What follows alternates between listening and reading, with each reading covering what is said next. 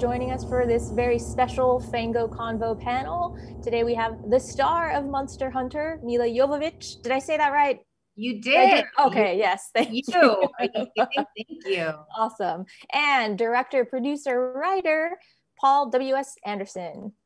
Yay. Yay. Got that correct as well. I was like, is it Paul? Am I doing this right? Okay. Paul Anderson. Paul. Paul. All right.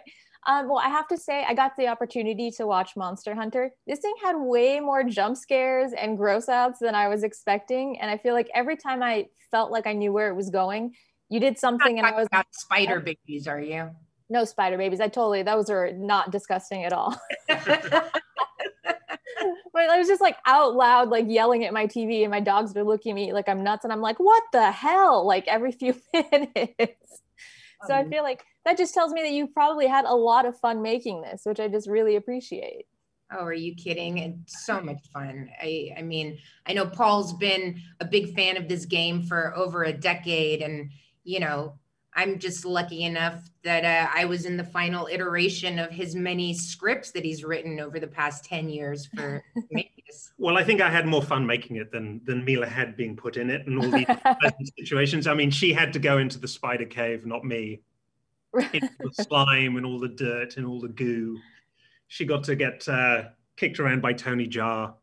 Well, listen, T.I. had the hardest job because he, you know, had to end up having the spider babies. So, spoiler. Yeah, that part I was like, oh God, amazing effects. Well, listen, that's, you know, like many people, that's one of my worst fears is spiders. So to be in the spider cave was just one of the worst experiences ever. But at the same time, so much fun because it was one of the only sets that we have in the movie. Like we shot everything on location in some of the most incredible alien looking landscapes you've ever seen. But this particular sequence was done on a stage and it was spectacular. I mean, the art department had literally done these suspended mazes like up in the air that you could climb through and actually explore like these spider tunnels. It was so creepy and amazing. Yeah, it was a real labyrinth. That had to be enormous. Also, that was my favorite set, was the nest. That was horrific and amazing, but it had to be huge. It was huge. It literally was like an airplane hangar of these tunnels, like made out of like, you know, bones and pieces of, I don't know, it was like how birds make a nest, but like tunnels. It was crazy. It feel good, cuddly stuff. And the first time Milla came, I mean, she knew it was going to be unpleasant. And she'd have to fall out of this kind of like out of this cocoon, and it would be a bit slimy and gross and claustrophobic. But then she discovered there was a huge pool of slimy water beneath her as well. She had to break my fall. She's like, oh great, you know, you had to just put this beneath me. I kind of feel like you were just writing sequences, like what like horribly disgusting things can I put her in? And then what can she fall into that's disgusting after that? No, it's true. I mean, I think every movie he tops himself into like what insanely gross and scary situation and highly, highly uncomfortable situation in next.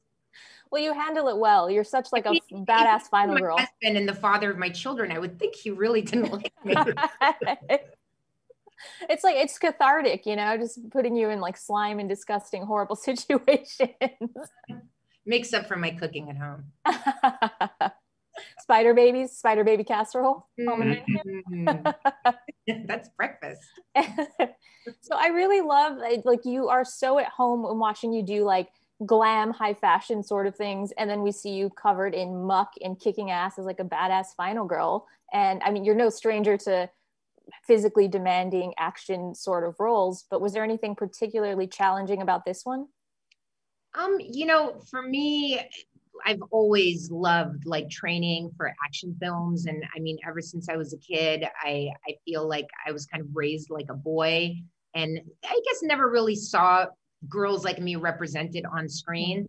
So, you know, when I got a chance to do action movies, I really put my heart and soul into the training aspect, into doing the stunts, into really believing in these worlds, because I just have so much fun doing it. you know, but for this one in particular, it was really fun because I wasn't playing a supernatural being, or I didn't have superpowers. I was just like a really badass real woman. And the fact is, those women are like, make my character in Monster Hunter look like nothing. You know, the woman who inspired the character, her name is Captain Natalie Malou, and she's a real female Army Ranger that I met, who's a friend of ours now, who I interviewed during this process to kind of understand the process that she went through to become an Army Ranger. And it's intense. I mean, it's so mind-blowing what these people go through, what kind of mental fortitude you have to stay up for 48 hours during freezing temperatures, to be able to deal with the physical aspects, to the mental anguish that they go through to get their Ranger badges. You know, it makes my character look like small fry, to be honest. That is so cool. That is so badass.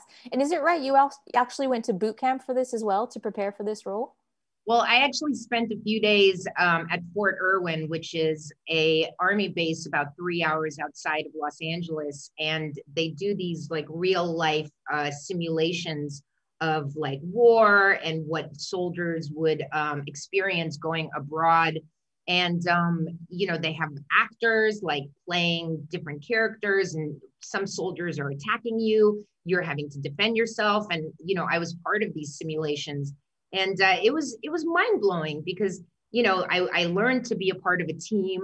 I learned what it was to really like depend on people to have my back.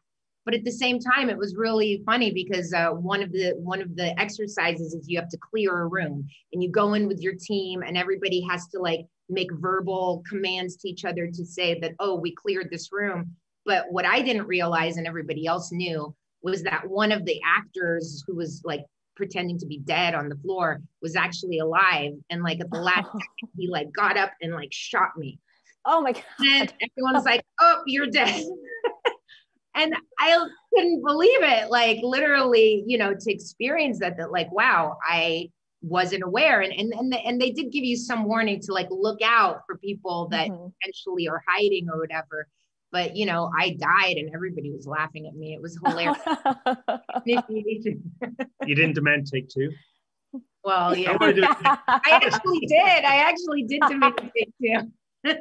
Well, back to one. Let's take two on that. Oh my gosh, it was extraordinary to be able to be a part of it, to feel a part of a team like that was just beautiful. I mean, really, really something that I'll keep with me for the rest of my life. That is so badass, really. So did the rest of the cast participate in that as well?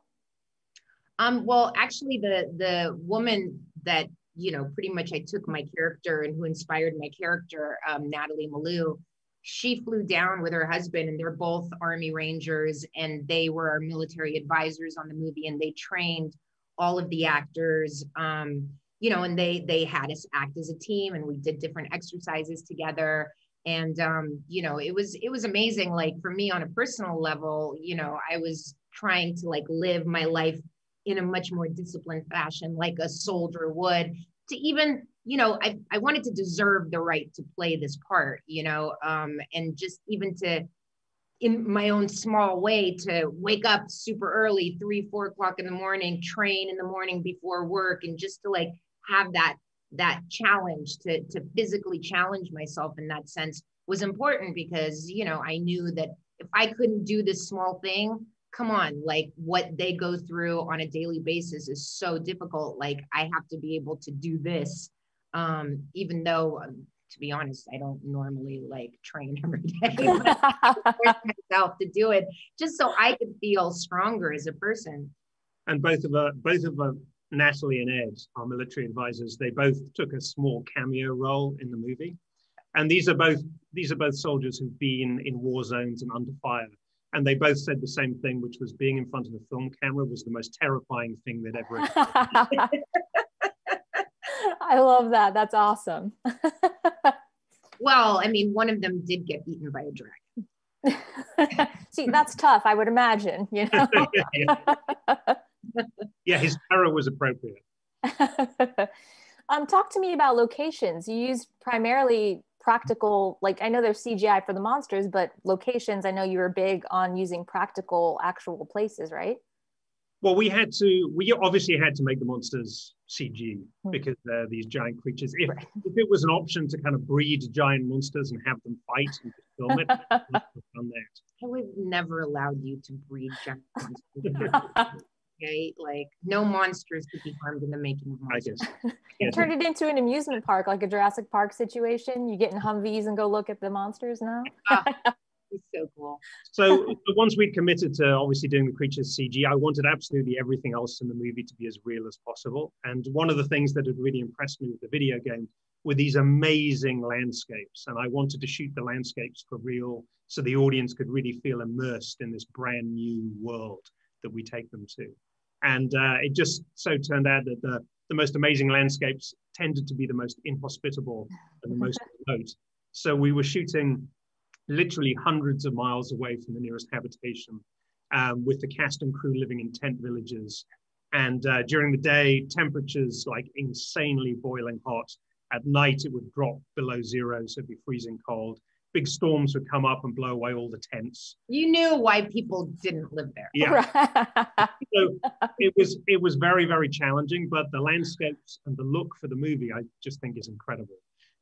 And it was also, I think, really useful because I know, all the actors agreed, even though it was really challenging. And on the day, everyone was like, I can't believe we're here. And it's like sand and my eyes hurt and it's so hot or it's so cold. But in the end, we had to struggle so much and it really made us feel like one with our characters, because when you're in a studio, you can hear a pin drop. Here, you've got the environment around. It's so difficult to even move because it's so hot and there's sand and you have to run through it. And, Paul is like shooting us with like sand cannons and it's like, but it was amazing because you really felt like your characters would in the movie. It made it much easier to imagine this world coming to life. Yeah, I imagine that it would lend itself to tapping into that. You actually are in these harsh environments and just kind of experiencing that. And then you go to shoot and it's like, yeah, I did sleep really shittily in a tent last night with like sand blowing and tents blowing away. And then you go and shoot and it's like, yeah, I'm kind of like living what the character is living in a sense. Our editor stayed in Los Angeles, so he never came to any of these locations. And when he got the footage, he would see the way Milla looked and the way Tony Jaa looked, and he called me and he said, "God, they look fantastic.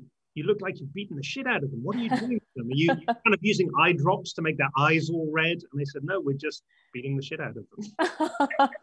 It's very method. Really hard lives.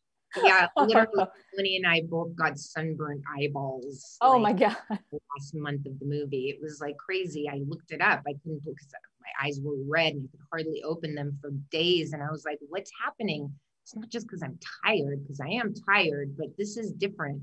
And there is like an actual like itis, like I don't remember what it's called, but it's some sort of something itis. And it's a sunburning of your eyeballs. That's a real thing. Wow.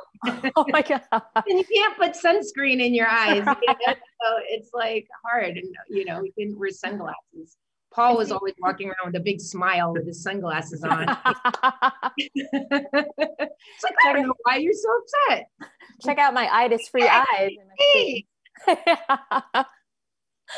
Oh, man. Oh, there's a really cool, speaking of Tony Jaa, there's a really cool sequence, fight sequence between the two of you. What was that like preparing for that in the beautiful choreography? It's very elegant, but badass at the same time. Fighting with Tony is such an honor and such a humbling experience because, I've had 20 years of experience like making action films, but to work with somebody who literally is like a real life superhero is amazing. I mean, he doesn't need wires. Like he does parkour. Like he is so trained as a martial artist that he does all of this stuff literally in the few moments when you're talking to him and he'll like do a backflip, like that good. And because I knew I couldn't compete with that, especially because I would need wires to do these kind of flourishing kicks and things like that. We really decided to like put two different styles of fighting together. So you have Tony, who's doing these incredible gymnastical martial arts. And then, of course, I'm US military trained. So I'm just kind of like trying to pull him down out of the sky and like take it like a chokehold. And, you know, it was like two different cultural styles of fighting, like coming together, which actually was great. It made a lot of sense, and it looks really good because they're such a contrast to one another. Mm-hmm. It played really, really fun coming across on camera. It was beautiful, like a dance, but like you said, it's like these two warring styles, and you're pretty evenly matched too. So that was cool. You know, no one was absolutely beating the shit out of the other one. So you're just like, oh God, oh, and then he just like spins just like 50 million times in the air, and you're like, what is he doing? You like grab him and pull him down. Like, no wires. That is insane. But how fun to like just participate in that too and watch him just do and just go nuts like that. I mean, unreal to see that kind of talent in real life. I mean, that, you know, it's always, you know, I guess part of like what makes these movies so fun for me is to imagine myself being able to do all of these superhuman things, but then to actually see Tony like doing them in real life is just like, it's deflating as well, because you're just like, oh, like you know, I imagine Tony like making breakfast for his kids at home and like, you know, flipping to the fridge and, you know, doing like a back walkover to make pancakes and that good, you know, and it makes it look so easy. Just a normal Saturday morning making pancakes and flipping around. The weapons were really cool in this. So I know in the game, you, as a game player, you're creating weapons from the monsters that you kill, and you brought that to life in the movie. So you have these really cool weapons, and you have those double blades. Was that easy or difficult for you to learn to wield those? You know, obviously, like one of the incredible fan favorites in Monster Hunter is the weapons. You know, they're bigger than life. They're just, you have to be kind of not human. And of course, as a game character, you're not human, so you can wield these weapons. But it was definitely a challenge in real life because they are so massive and so heavy. It definitely took a lot of training on for me. I mean, Tony, of course, it was like super easy for him to do anything. But for me, it definitely took a lot of training to learn to work with these swords so that I could hold them up for more than a few seconds without my arms like shaking. So yeah, I was doing a lot of practicing with them to kind of build my strength up. Well, you made it look very easy and effortless, just to let you know. That's all him. That's all. That's all him doing movie magic too. That was teamwork. Both of you. You made it look just like, I'm like, oh yeah, she was just born with these things in her hands and she just knows how to do this. It's fine. Well, the hardest part was when the dual blades, when like in the game, you like charge them and they kind of blow up and burst into flame. Yeah. You could do like these super moves. But of course, in real life, when they burst into flame, like they had to give me like a different set of swords with an actual pipe with gas inside that like, you know, puts real fire. And so on top of these huge swords, then they would have like a pipe inside with gas that would make them even more heavy. Oh my gosh, that was... And we're outside and the wind is blowing. So yeah. Oh my God, that's amazing. I love that. As he's just watching, like, yes. It was really funny though. I mean, it was crazy. It was amazing. It was actually good because it was so freezing at night that we were all grateful to have the fire from the swords. So cool. Don't worry, guys, I got it. Bring your s'mores. It feels good. All right, that's all the time I have. Thank you guys so much. This was amazing to have the chance to sit and chat with you. Oh, thanks so much, Angel. You have a great day. All right, thank you so much. Monster Hunter, everyone go check it out. Goodbye. Falcon May, this is Bravo team. Request immediate support. Some kind of rip in the sky.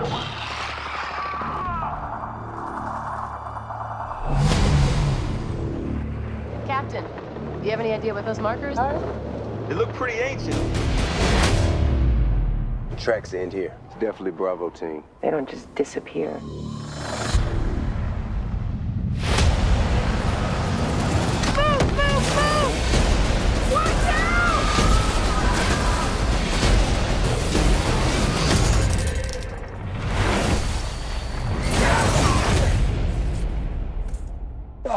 Where the hell are we? That lightning, it hit those markers and it took us somewhere.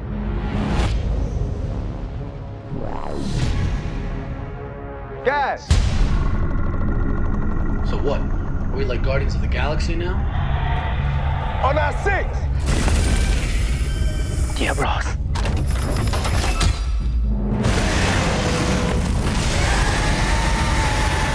Holy shit. Did you see that thing? Come on! Go back! This is officially above my pay grade. I don't care what those creatures are. We destroy them and close the gateway. Yes, ma'am. I'm getting us all home.